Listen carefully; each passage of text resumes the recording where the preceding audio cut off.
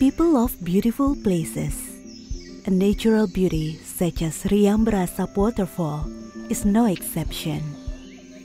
Hidden deep inside the forest of Gunung Palung National Park, this waterfall has long attracted visitors. Visiting this place, however, needs some efforts. Long hours trekking, no signs of direction, make it impossible to visit this place without a guide. On the way there, sometimes the experience can be thrilling.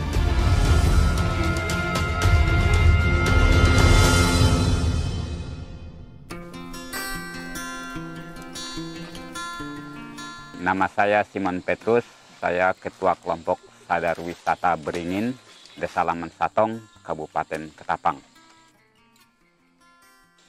Saya dan kawan-kawan tinggal di desa ini, Desa Laman Satong, yang berbatasan langsung dengan Taman Nasional. Dulunya memang susah mau masuk hutan ini, kan memang dilarang, kan tidak boleh. Akhirnya kami memutuskan kalau mau masuk hutan ini kucing-kucingan, kalau mau berburu sembunyi-sembunyi, takut ketahuan. Tapi akhirnya kami temukan solusinya, gimana caranya kami menghubungi Taman Nasional bekerja sama dan bermitra untuk masuk hutan. Akhirnya Taman Nasional memberikan peluang kerjasama dan membina kita untuk mengelola hutan ini. Jadi memang awalnya masyarakat sini kan memang tidak setuju, ragu, akan tidak percaya. Karena mereka berpikir daerah kita daerah terpencil, daerah pelosok, kendaraannya juga tidak terlalu banyak untuk datang ke tempat kami. Mungkinkah daerah kami ini bisa dikunjungi orang? Tapi kami yakin, tidak putus asa, di mana ada kemauan di situ pasti ada jalan.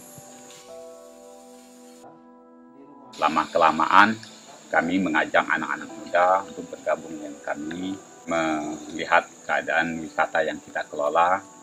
Lama-kelamaannya mereka mau bergabung dengan kita, karena mereka berpikir di situ ada manfaat yang untuk menunjang sedikit demi sedikit ekonomi mereka. Dan sampai saat ini kami berjalan terus. Secara bertahap, kawasan ekowisata ini terus kita kembangkan.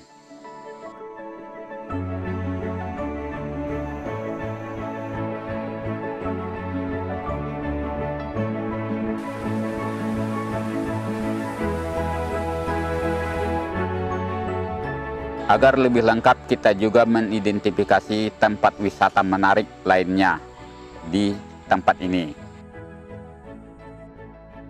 Tempat ini sekarang disebut Laman Besolek, yang artinya suatu tempat kampung yang dihiasi dengan berbagai wisata.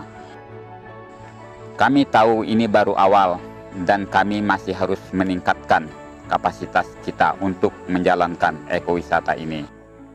Kami mengajak semua pihak di kawasan ini untuk bersama-sama membangun tempat wisata ini.